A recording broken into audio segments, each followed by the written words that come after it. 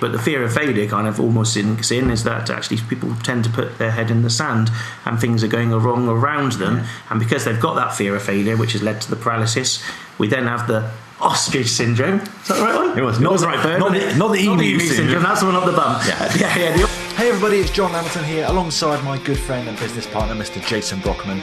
We're here for another episode of the Big Idea Podcast, where, as always, it is our job to help you get more customers and make more money without working harder. So, without further ado, let's dive straight into this month's episode.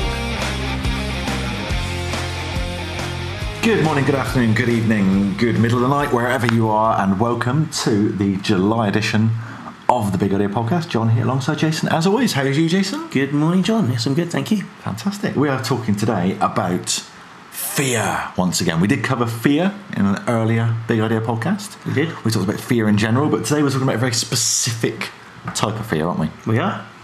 And that fear is failure. The fear of failure. The fear of, what if it doesn't work out? What if it doesn't go the way we think it's going to? Oh my God, what's going to happen? So why are we talking about this specifically at the moment, do you think? Just because within the Ambitious Lifestyle Business Group, we've had a few questions in the past which are about that, and in our private clients, there's a few questions about it too. So thought it'd be really nice to put it into the podcast and try to tackle it head on. That fear of failure is what often leads us into inaction, and let's not do it because it might not work out like I want it to, or it might not happen as I want it to, or actually I might be rejected and it'll all go wrong and the business will fold anyway.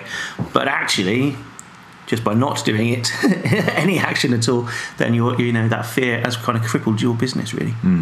I was thinking, if you look at the definition of entrepreneur, if you get a dictionary out and you look up the word entrepreneur, you will see person who takes risks. That is the definition of an entrepreneur. If you are not taking any risks, you're not an entrepreneur. And to be fair, I think I would class most business owners as entrepreneurs, because you don't end up running a business without taking some risk, without going, actually, do you know what? I'm leaving the safety and security of a job, and I'm going to take the risk that it's all on me now. I've got to cover the bills. If I want my kids to eat tonight, I've got to sell something. Yeah. That's a risk. But I think people have risks that they're comfortable taking, and there's risks that they're not comfortable in taking. In our previous fear episode, we talked about the hula hoop and about how if you do things that are just outside of that hula hoop, that stretches your comfort zone. That makes you a little bit braver, a little bit less fearful. If you try and do something that's massively outside of your comfort zone, you're not going to do it. You're not going to have the desire or the inclination to think that you're capable of doing that. And I think you need to actually test yourself a little bit and find out where your boundaries are. So, if we have a conversation with a client and we say to them, right, you need to start doing Facebook ads, and you need to put together a funnel, and you need to have 7 emails in that funnel, and you need to put together some videos, and you need to lead people down this path, and you need to create these product tiers, and then chuck some Facebook ads at it. And in our minds, because we've done all that, but that's simple, that's easy. You just create a funnel, chuck some traffic at it, buy some traffic, convert the traffic, make the sales. That's easy. If you've never done that before and you are running a traditional bricks and mortar style business, the idea of doing digital stuff like that is like, oh my God, funnel. What is this funnel thing you talk of? Yeah. Write 7 emails. Ooh, I've got a blinking cursor looking at me. That's not just outside of the comfort zone. That's massively outside the comfort zone. So what can we do? Well, let's bring it back and say, okay, let's start with something basic. Can you write 1 email? We'll work with you. Can we help you write that email? Can we get that polished up? Facebook ads. Can you read a book on Facebook ads? Can you set yourself a budget that is losable? So don't look at it and say, oh my God, I've got to spend £2,000 a month on Facebook ads. And oh my God, what if I lose that money? I can't afford to lose £2,000 a month. Can you afford to lose £1 on a boosted post? Yeah, you probably can. Can you afford to say, I'm going to spend 50 quid this month on Facebook ads? It is, it's not going to deliver you the huge amount of traffic you like, but what it enables you to do is learn the platform. It enables you to find out how do things work. When you, or if you, do what you're afraid of, and you accidentally press a button that spends all your budget in an hour, your budget's 50 quid. Yeah. We just reduce the element of risk. Of course, that pushes your boundary a little bit, because you've not done it before, and actually now you've done £1 worth, and actually £1 worth is okay. That's not too bad. We've done all right with that, so that could be £1 a day. And because Facebook is so great at allowing you to budget, you can do £1 a day on your campaign, and so over a period of a week, you've only spent £7, and actually that's manageable. But if it kind of works out and you're getting some results from that, you can then scale that up if needs be, and you can risk £2 a day, £5 a day, £100 a day, and then you could be looking at the extra noughts if you need to. But that's only as you've grown with it, and actually your comfort zone has grown with it, because you're actually comfortable with that risk. It's risk management, isn't it? Risk tolerance. It's there are things that you couldn't do a year ago that you now can, and you aren't afraid of doing that. You might have been afraid a year ago. So let's look at our golf journey, for example. So certainly my New Year's resolution for this year was to play more golf. Gone out and we've had some lessons. We played some more golf. As part of the group, we've seen people grow, and we've seen people who, let's say 4 months ago, had never picked up a club. They kind of knew which end was which, but in terms of how to hold it, where to swing it, all the technique, no, that was alien to them. If you'd said to, and I don't want to name names, but if you'd said to one or two of those people at that first lesson, 4 months from now, you're going to go out and play 9 holes on the course. Oh no chance! Oh no, I'm not doing that. And there's only 16 I'm a hours, liability. Liability. And what's going through their mind is that fear of failure. Oh my God, I'm going to be too slow. I'm going to lose my ball. I'm going to annoy all the other golfers. I'm going to hold everyone up. Oh my God, I'm going to be an absolute liability. And what's going through their mind is that fear of, what if it goes wrong? What if I step onto the course and forget everything I've learned in lessons, and I just slice every shot, and oh my God, I churn the grass up, and what if I'm wearing the wrong thing? It's that fear of everything is going to go wrong, and it's your own brain telling you that everything is going to go wrong. And I posted a photo up on my Facebook feed last week of a brilliant, fantastic approach shot that I did on the 15th hole. Not your costume, fancy dress last night you wore. No, it wasn't that one. No. Oh, right, okay. Brilliant approach shot for the 15th. Unfortunately, I wasn't playing the 15th hole. I was playing the 3rd hole, which is kind of next to it, but going the opposite direction. Completely skewed my tee shot, massively off to the right. Went hunting for it. Oh my God, brilliant! Right on the green, right on the green there. It was possible for a par 2. No, not for a par 2. So it was possible for a 2 on a par 5 hole. Unfortunately, I just didn't tee off in the right place. That's the thing. But do you know what? That's the worst that happened. And I've played some games now with some people who've got a decent handicap, and do you know what? They do that sort of thing too, and it's fine. I've been on the course and I've heard 4 as there's a ball sailing towards you, as somebody who didn't intend that shot to go anywhere near us suddenly does a bad shot. People are inconsistent. Things go wrong. But in your mind, you always go, what's the doomsday scenario? What's the absolute worst that can happen here? So to give you an example from our sports betting business at the moment, a recent risk we've taken is we've taken on actually a couple of new members of staff.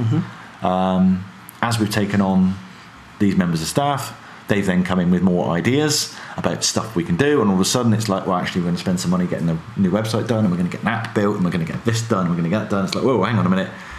the kind of the financial director of me is now sat here going, we're spending quite a lot of money here, and it's all of a sudden that fear of failure kicks in. That what if this doesn't work? You know, I mean, I totted it up. If we are spending, or we will be spending, $100,000 a year more this year compared to last year, it's like, whoa. So if this goes wrong, we are 100K down.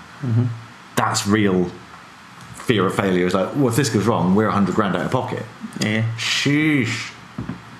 But let's break that down. If it goes spectacularly wrong, and literally everything we touch turns to shit, we're going to know that pretty soon. We aren't going to wait a year to discover, oh my God, what do you know? None of this has worked. No. Oh, we're 100,000 out of pocket. No, of course not. We'll know within, let's say 3 months. 3 months, we know, actually, you know what, this ain't working. 3 months isn't 100,000. 3 months is 25,000. Let's just park that one there for a moment. Keep it, do that. That's park an idea that's going to go back there. So carry on. Okay. Sorry, yeah, I've got an idea that I'm parking. Right. just write this down on those. Jason has an idea. Right. There we go. I've got a P sign, so you know it's parked, all right? All right, yeah. Okay. So the worst case scenario then, well, the absolute worst case scenario is after 3 months we're 25,000 down. Realistically, are we going to be 25,000 down? Are we going to have seen absolutely no return for our expenditure over those 3 months? That is really, really unlikely. It's more likely that we're going to have made a fairly substantial loss. So perhaps we've lost 10, 15 grand over those 3 months. And it's like, okay, this really isn't working. We've tweaked some stuff. This isn't working. So you cut your losses. What have you actually risked? 10 to 15 grand. Let's say 15 grand. Out of that headline, oh my God, it's 100 grand risk. It's not 100 grand risk. Our risk is 15 grand. Now, what's the upside to that? Because when we're doing all the investments we do, we look at risk versus reward. So what's the upside? Well, if this works out and we spend this 100 grand and actually it works out, well, actually that 100 grand brings in 400 grand. So we're not risking 100 grand to make 400 grand. We're risking 15 grand to make 400 grand. That is a risk worth taking. And that's a process that I think people need to go through. Is you don't need to do everything in your business. There are certain things you need to do. Is it a risk that is worth taking? And actually work out the odds of, okay, what are the odds of this working? What are the odds of it failing? What is the best case scenario if it works out? What financial gain, what business gain, how many new customers do we get from this? And if it doesn't work out, at what point do I know this isn't working out? And what is the absolute worst case scenario? At the point you cut your losses, what's the actual risk? Oh, look, a parking space. Yes, I was going to say, the good thing about what we're doing, kind of, and we did take that risk, and the way that you've mitigated it is really well, because you've actually kept, within the next 3 months, we know where that's kind of going to go. We need to keep a measure of how it's working out, that return on investment, and that's coming in, and actually where that's not working out and what we can do about that, which is fantastic. They tend to put their head in the sand and things are going wrong around them. And because they've got that fear of failure, which has led to the paralysis, we then have the ostrich syndrome. Is that the right one? It was. Not the right bird. Not the emu syndrome. That's the one up the bum. Yeah. The ostrich syndrome, where the head goes in the sand and everything can kind of fall down around it, and actually we'll wait and see how that's going to pan out and things. But actually, by keeping control of that, and that's and keep monitoring that risk and keep monitoring the stats and the figures and the return on investment, actually that means you, as you say, mitigate that completely, and actually it's not as big a risk as you think it's going to be. Yeah. When you step outside that hoop. Yeah, I think that's the biggest problem with fear of failure. Is if you have got fear of failure, you have that action paralysis, whereby you just don't take any action. And if you have a lack of action, you have guaranteed failure. So actually, your fear of failing is what is causing you to fail. It is a self-fulfilling prophecy, basically. Yes. But yeah, the only way to tackle that is, as we said before, to look at your hula hoop and say, right, I'm going to do something that's just outside. I'm going to take a risk. Mm-hmm. And if you identify that, yeah, I am afraid of failing, then go fail. Fail at something small and inconsequential. Something that's going to hurt you. It's going to hurt you financially, but it's going to cost you a tenner, or it's going to cost you 50 quid. It's not going to cause your business to collapse underneath. Analyse what the actual risks are, and then identify the opportunities. I mean, we're going to move on to Charlie Munger in a minute with last month's book of the month, but my business hero Warren Buffett, one of his sayings is about identifying 1 foot hurdles that they can step over. He said, we don't look for 7 footers mm-hmm. that we can leap over. We look for those 1 footers that we can step over. What are the low hanging fruit that actually you can take action on, that you can do something? You can take some small risks, and this is where we said about risk versus reward just now. Small risk, high reward. And this comes from when you start doing your could-do list, and you can look at the opportunities that are in front of you and say, okay, of these opportunities, which of these gives me the greatest return for the lowest risk? Nothing's without risk. You know, if you're running a business of any sort, you are running a risk that market forces will come along, competition will come along and wipe you out. You know, you could have a nice little safe, secure coffee shop with your nice loyal customers, and you keep your prices low so you've got the loyalty there. And there's absolutely nothing to stop all your suppliers suddenly going, well, sorry guys, we need to put our prices up 30%. Starbucks opening next door to you, McDonald's opening opposite you. Nothing to stop that happening. That is the risk. That you cannot be in business without risk. Mm-hmm. Everything has a risk, but embrace that. Accept the risks, work out the actual odds of the risk, and just start taking some small risks, some small chances. Mm-hmm.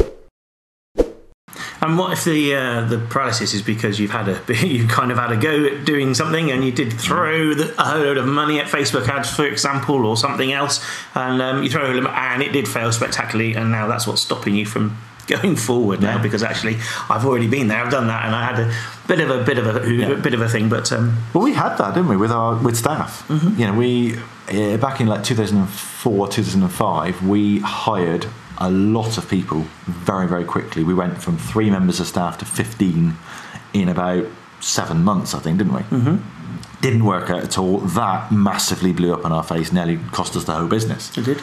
As a result, from 2005 to 2013, we hired nobody. Mm-hmm. Absolutely, precisely nobody. Everything we did and everyone we got to do work for us was third party, outsourced. No, you know, people would approach us and say, I'd like to work for you. No, we don't hire people. We absolutely do not hire people. Because of that fear of, well, we've been there, didn't work out. We had that story that we were telling ourselves that mm-hmm. staff don't work out. Mm-hmm. Staff don't work hard. Staff are lazy. Staff are unmotivated. Staff sit there watching bloody Bugs Life on DVD instead of doing their work. No names mentioned. You know, staff end up sleeping with each other and slagging each other off and having fights in the car park, and it's like, you know, that was our impression of staff. The problem wasn't staff. The problem was our attitude to staff and our attitude to hiring good staff and actually managing them and motivating them and looking after them. Mm-hmm. So what we did in 2013 was we went back into the market. We were kind of forced to. So we had a guy who had been one of our third-party outsourced guys, and he'd asked me several times, like, John, I'd love to work for you guys. And we kept saying, no, we don't hire people. And then eventually he wore us down. He was like, I really, really want to work with you guys. So I said, look, okay. He lived in Norwich, we lived in Plymouth, still do. I said, look, I'm in Birmingham for the football in August. You get a train to Birmingham, I'll get a train to Birmingham. It's about 3 hours for each of us to go there. We'll have a chat, we'll have a beer, we'll have a pizza. Yeah, I'm still drinking then, we'll have a beer. We'll go to the football. If you want, stay overnight, but it's all at your own expense. So you pay for your own train fare, you pay for your own hotel, whatever. We'll just have a chat. There isn't a job here for you. We're just having a chat about what we could do.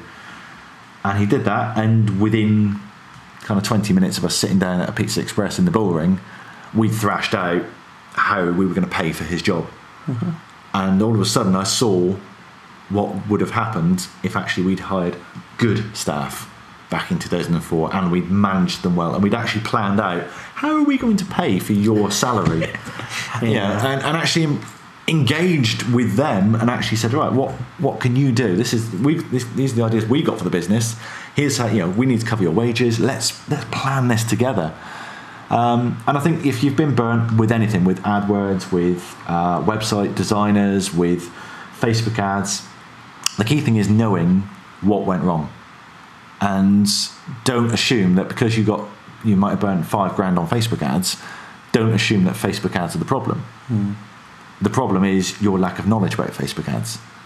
There are many, many people, hundreds of thousands of people who are successfully making money using Facebook ads. All you need is the knowledge or the right person. So what I would say is don't just blindly go along and write another $5,000 check to somebody else, but do speak to 5 different Facebook ad agencies. Do ask for references. Do follow up with those references. Speak to the clients. Do make sure that each of those agencies knows that you've been burnt before and why, and ask them, why didn't that campaign work out? And compare the answers. Compare, contrast. Speak to your peers. Try and find people within your circle, and the more the bigger your network is. Again, the bigger your comfort zone, the more you can actually go to your network and say, right, guys, is there anybody who can look at my Facebook ads and tell me why this hasn't worked out? Or has anybody used this company? Can anyone recommend this company? And I would say, even if you haven't been burnt, that's a good way to judge any agency that you're going to use. Is don't just blindly go in and say, yeah, I like them. Seemed like a nice bloke.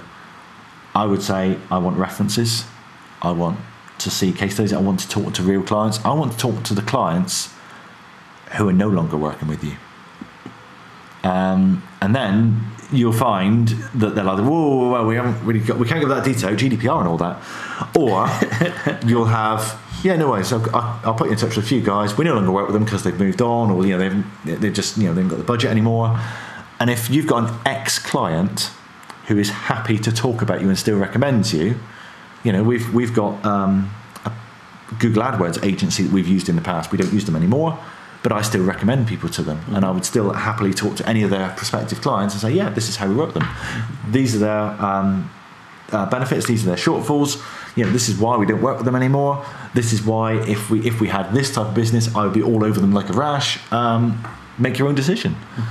But it's really doing the research and having that, knowing enough to know when you're being bullshitted, and knowing due diligence. Exactly, it is due diligence. Yeah, don't write a check without first looking at your risk versus reward. What's the reward? Well, the reward is I spend $5,000, it works out, we make $20,000 worth of sales. Happy days. What's the worst that happens? Well, they blow $5,000 on completely irrelevant ads, and I don't make any money. So how do I mitigate that? Well, I ask them what they're going to do, and I ask 5 different agencies what they're going to do. How are you going to spend my $5,000? And then I compare and contrast. And then maybe I go back to 2 or 3 of them and say, well, actually, you've suggested I do strategy A. Two of your fellow rivals have suggested I do strategy D. What's your thoughts on strategy D? Yeah, I like strategy D, but I think we're better off doing A because X, Y, Z. So, book of the month. Book of the month was Charlie Munger, The Complete Investor. So, what did you make of the book this month, Jason? I thought, I have no idea what I thought of it, really. Okay. Did you like the front cover of it, or not really? Okay, you didn't make it that far. Didn't even like the front cover. No. So Charlie Munger once again. I always like these little bits that you have to say about it. To be honest, it's great. Yeah, it saves me a whole lot. Saves you reading the book. Saves a whole lot of reading, and I get all the best bits. Yeah, I do wonder if that's much like what everybody else does. That could be the strategy for everyone out there. It's like, actually, we do this book of the month, and we do tell you what book you need to read the following month. And it may just be actually a case of, well, no, I didn't do that because you tell me the following month what happened in it anyway. So, yeah, Bruce Willis was dead all along. Charlie Munger is the business partner and Chief Operating Officer of Berkshire Hathaway. He's the business partner of Warren Buffett. The two go hand in hand. He is the Jason to Warren's John, I think. I had so many notes from this, and when I was planning today's podcast, I left this little kind of 5-line gap on my notes to go through it, and then I filled a whole page of A4 with about half of my notes from the book. So apologies in advance. This, but this does feed in what we were talking about just now. Just do little teasers. We could do, yeah. You could do. Actually, I found this really good. Go and read it if you want to know more. Okay. So then we won't be here all day. Exactly. I mean, well, you could be here all day, because I could be going through poor Charlie's almanac, which is like 550 pages of Charlie Munger's words of wisdom. But anyway, the headlines are, here's the news. This ties in quite well actually with the fear of failure we were talking about just now, because a lot of what Charlie Munger's ethos is at Berkshire Hathaway is about not making mistakes. Is about not doing stupid things.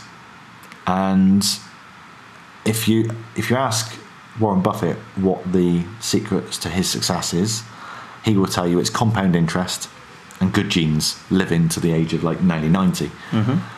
If you ask Charlie Munger, he will tell you it's not doing stupid things.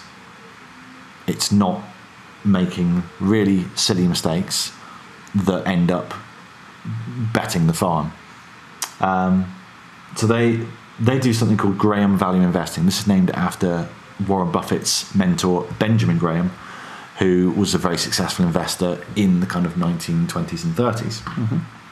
And at its core, it's about identifying value.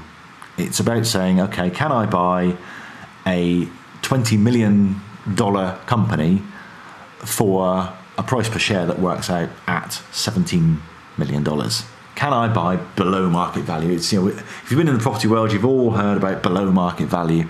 That's effectively what Graham Value Investing is. It's about looking at good companies, and again, Warren Buffett would tell you he would rather buy a great company at a fair price than a fair company at a great price.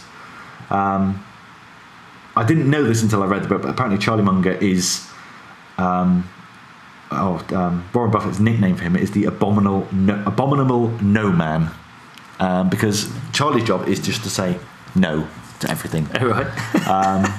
And that's what they spend most of their time doing. So between the two of them, they spend probably 80% of their day reading, researching. What they're doing is they're not plodding along, just taking action with a kind of machine gun sort of mentality. They are snipers, and all they're doing is they're looking for opportunities, and then saying no to 99% of them. And I think Charlie says in the book that he has kind of 3 inboxes or 3 trays on his desk, and there's the in tray, there's the possible tray, and there's the too hard. And he said, and the too hard one is the biggest of the lot. He said, because I just look at something and go, no, too hard. Oh, there's an opportunity. Yeah, we could do that. Don't really understand the business though. Too hard. And he just spends most of his time looking for these opportunities where there is a margin of safety. And his margins of safety are: is the business simple? Is it easy to understand? Do I know how to run this business?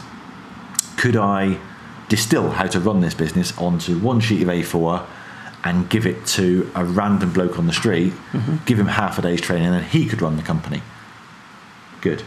What are there cash assets in there that if all the customers disappeared overnight, there's actually enough assets there to still give me my money back? Yes, but by finding these things, that there are so many criteria that have to be hit, that's how they're finding those 1-foot hurdles to step over. Then, you know, everything else is too hard. And I think it's that realization that there are a plethora of opportunities out there. There is so much as business owners, as investors, that you could do. We're always talking about triaging it down, finding out what should you do. What is that one that gives you the biggest bang for the buck, the biggest return for the lowest risk? Interesting to see. And again, that's one of the things that Charlie talks about, is the easiest way to avoid mistakes is to own a business that's easy to understand. Mm-hmm. Now, he's talking about that from an investment point of view, but let's look at that from a business owner point of view. It's the same thing. Totally. If I know where I'm going to get my next customer from, and I know what service I'm going to provide to that customer and how to keep them happy, and what they're going to pay me, and when they're going to pay it to me, and when they're going to come back, and when they're going to pay me again, that makes it so easy to gauge. Whereas if it's a really, really complicated business, and it's like, well, I don't quite understand where I'm going to find these customers from. Somehow they're going to come along, and then eventually something's going to happen in their life that's going to make them suddenly want what I've got to sell, but I don't know when that's going to be, and I don't know how to identify what that is. And then I've got to suddenly make this really complicated product that I don't know what the margins on that are quite going to be, because it depends on the time of year and it depends on so many other factors. Whoa, hang on, too hard. That's going in the too hard pile. Give me something nice and easy that I can understand. I was, taking it back to basics. So for us, I want a business that I can build a list. I want a business I can make friends with that list, and I can then ask the list for the sale. That's all I want to do.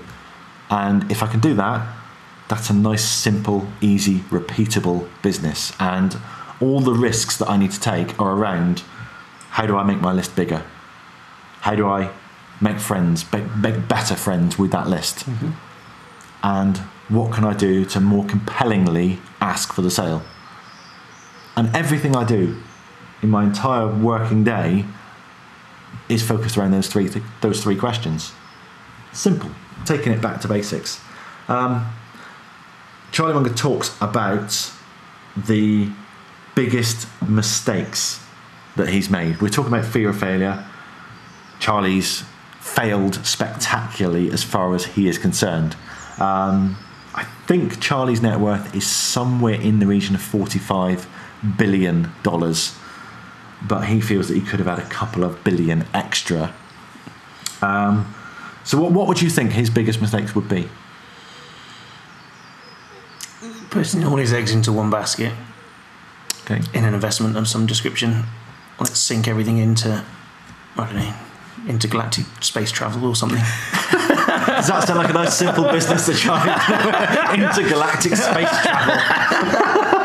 That's just the sort of business he's looking for. That's the biggest mistake he did, was choosing that intergalactic space travel. Yeah. There's two mistakes they've made, and they've self-identified. And they say they're getting better at doing this now.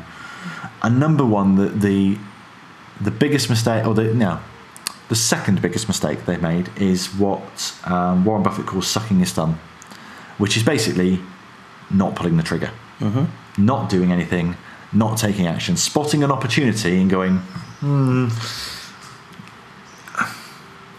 yeah, it's a good opportunity, but I don't know.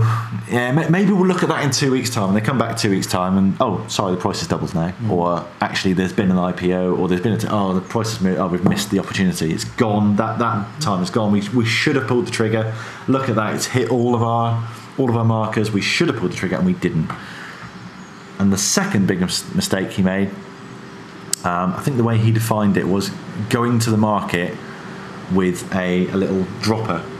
He said, when we should have just gone all in, we should have just gone heavy in. And this is the thing they do, is when they spend most of the time evaluating opportunities, most of those opportunities they say no to, and then when they find something that ticks all the boxes and it is the perfect opportunity, and they know it and they spot it because they know what they're looking for, they spent 60 years looking at opportunities, they go not all in, but they go in heavy. Right. They don't go in and test the water a little bit. I know we said about testing Facebook ads just now with 50 quid, but what Warren and Charlie would do is they would probably spend a year researching Facebook ad opportunities. They would get to know absolutely everything themselves. They would actually probably spend a little bit of money to test the market, and then when they determine that works with 50 quid or 500 quid, they would suddenly go, right, let's chuck £100 a month at it, or let's commit $3 million to it. They wouldn't, because those numbers are small fry for them. Yeah. But let's talk about it in terms of small business owner. We're not going to bet the farm on this, but we're going to go in heavy. Let's find something that works. Let's find something that ticks all the boxes. When we identify the opportunity whereby the risk is small and the reward is high, we go in heavy. Because there's nothing worse than spotting that you're there you are the sniper, and you've been hit in your little pit for 3 weeks looking for this one guy, and all of a sudden you spot him and you go, you know what? I'm just going to graze him. Oh, there we go. He's got a little trickle of blood on him. I could have killed him, and that's that exact analogy of you've got to go in heavy. Once you've identified, commit.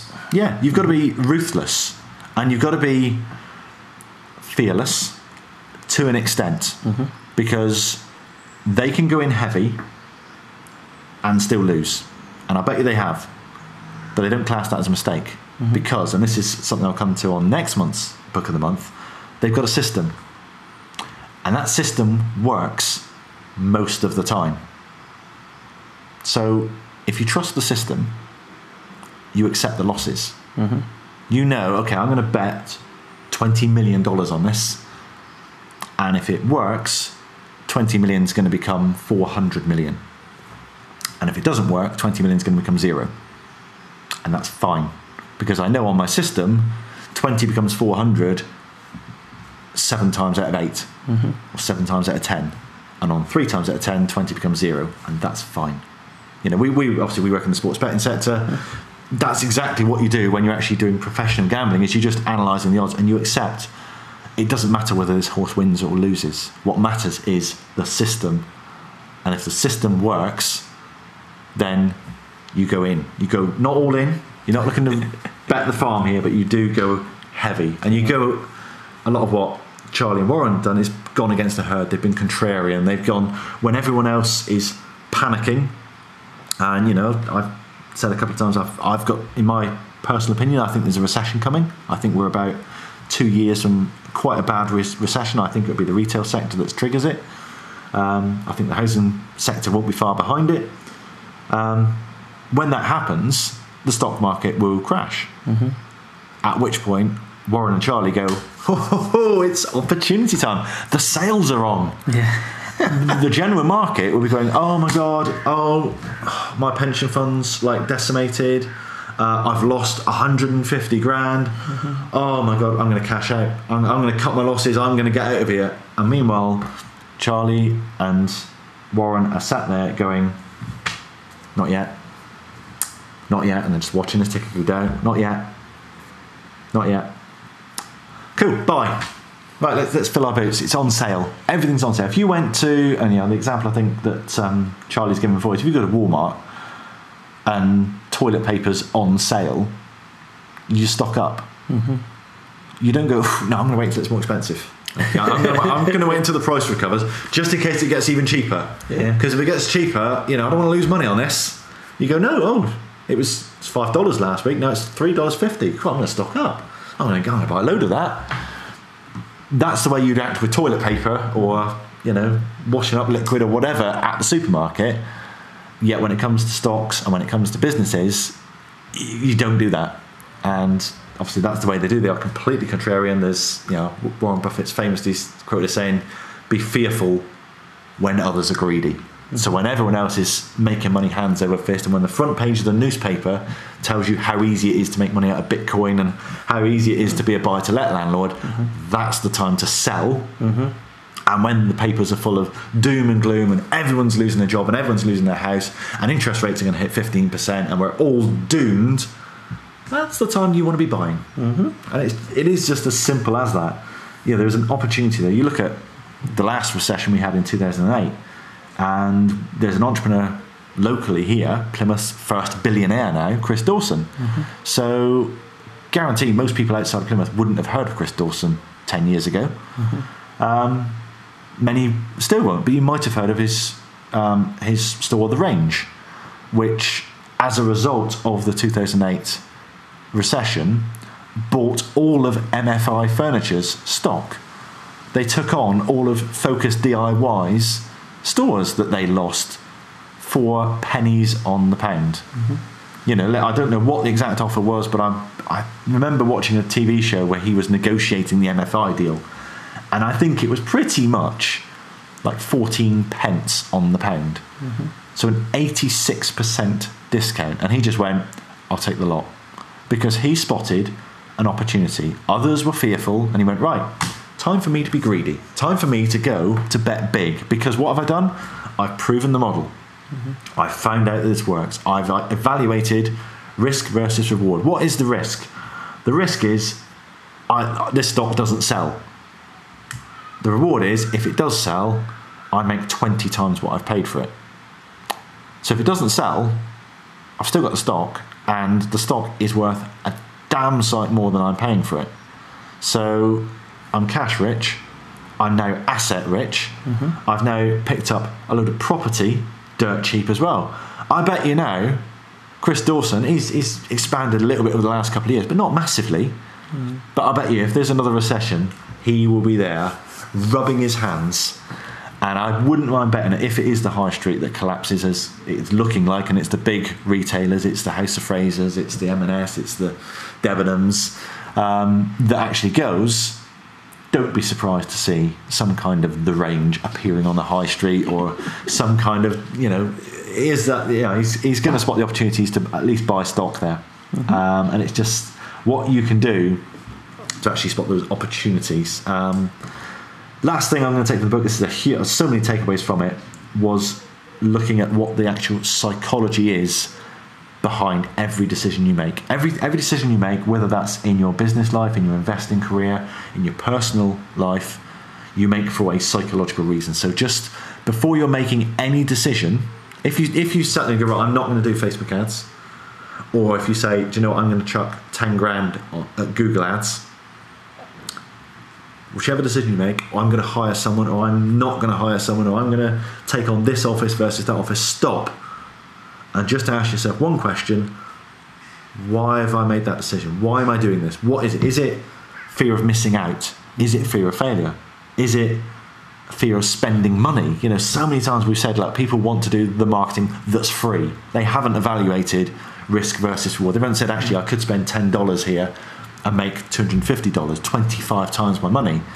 No, they've gone, what's free? I just want the free one. So is it a shiny new object? Is it actually, do you know, I've made that decision because I'm bored and I want something to do, because I've actually got a nice business here. I mean, I can think of several business owners I know who've got a fantastic business. If only they just left it alone and actually just ran the system and actually just took it back to basics, kept it nice and simple. We did it a few years back. I remember we had our affiliate tool, and we had a couple of other businesses running at the time, and they were good businesses. They were making money. Yet as an overall company, we weren't making money. And the reason we weren't making money was because of shiny new objects. That was constantly going, well, let's spend £500 a month on this. Let's commit to £1,000 on this. Oh, let's build a new website for that. And before you know it, we were spending £10,000 a month trying new stuff. So our cash reserves were depleting.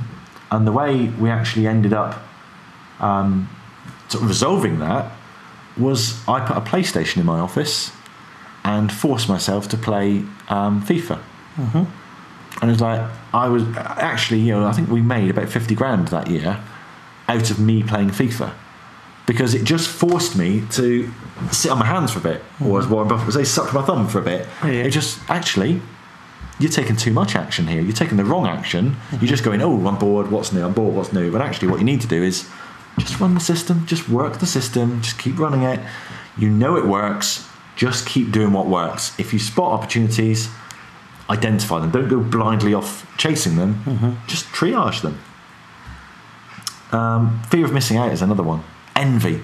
You know, oh, so-and-so's made 20 grand last month on Bitcoin, so I need to do Bitcoin.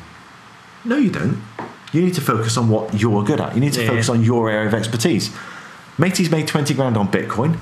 Well done, matey. Congratulations for you. Don't be envious of him. Don't think, oh my God, he's made 20 grand and I didn't. Somebody somewhere is always going to be making more money than you. Warren Buffett, $67 billion. Charlie Munger, $45 billion. There's people richer than them. There's people making more money than them. Do you think they care that someone else is making more money than them? No. Stop caring what other people think. Which leads me to my photo last night. So those who do follow me on Facebook, I did post a little picture last night. I went in for a walk with the dog, and I was kind of wearing some attire that I wouldn't have worn, certainly in my youth, when I was too worried and too fearful about what other people thought and what other people said and what other people cared about. I was basically wearing some nice lime green shorts and a sleeveless top and these massive Bluetooth headphones and a lovely pair of Crocs.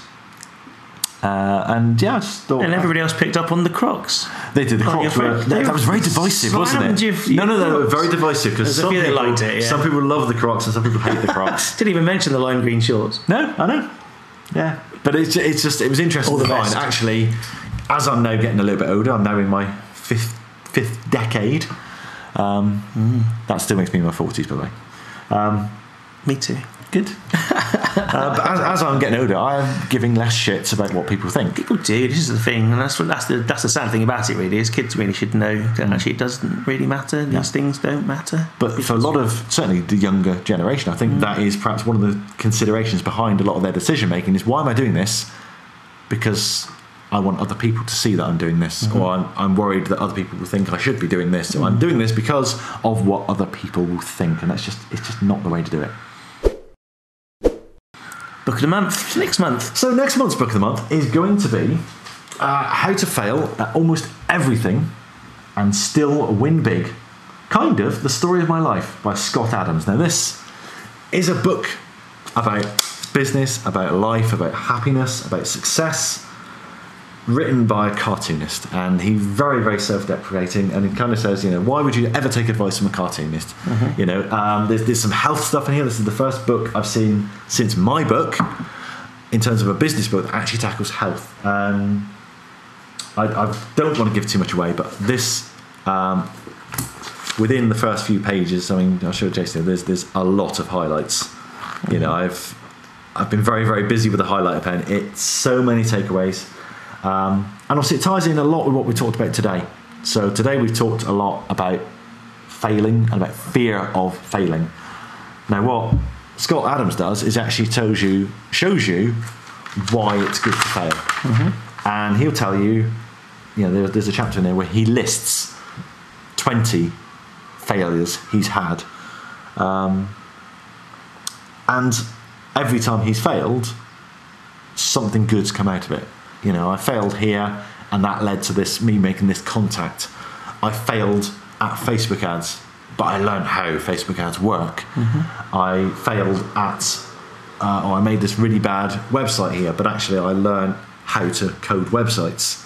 I picked up skills, I picked up contacts, I found out what doesn't work. Often failing is good.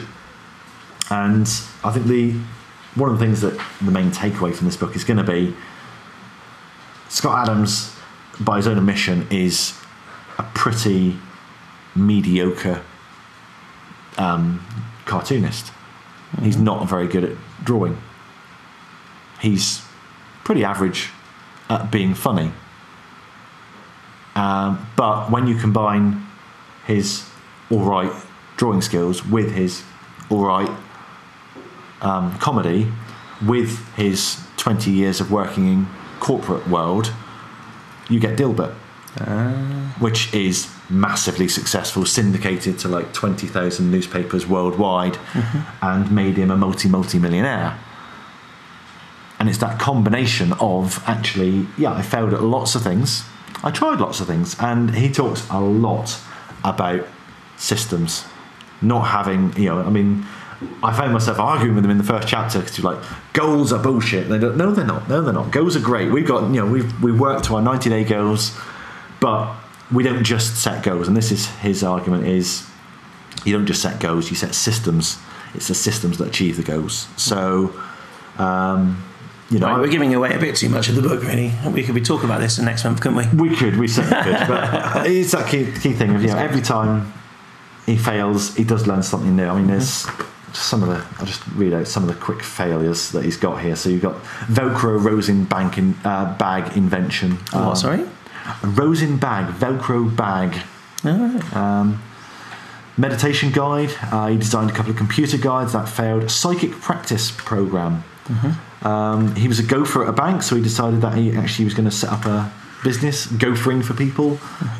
He worked for a phone company, that didn't work out. He then wrote a program to do like file transfer stuff. He's had several crackpot website ideas. He invested in something that is basically YouTube, but it was before YouTube, and that failed. He tried to invest in like home delivery groceries before it was popular. And he's done professional investment, and literally there's a list of restaurants, calendar patents. He tried to do healthy eating burritos. Right. He has tried so much stuff and failed. So this is a hugely successful guy telling you how he failed his way to succeeding now. And what he got from that, and what he's learned so long that journey. So that's brilliant. And all the systems he's got there. So I will end with this quote from Scott Adams. Over the years, I've cultivated a unique relationship with failure. I invite it, I survive it, I appreciate it, and then I mug the shit out of it. So I implore you to do the same, guys. Cultivate that unique relationship with failure, invite failure, survive it, appreciate it, and then mug the shit out of it. And we'll see you next month for the August edition of the Big Earlier Podcast. Thanks for listening, guys. See you later. Take care. Bye-bye. So there we are, another episode in the can. How was it for you? Please let us know. However you listen to these podcasts, please leave a review on that platform. Let us know what we can do better, what you like, what you don't like, and how we can improve to make this show even better for you. We'll see you next time.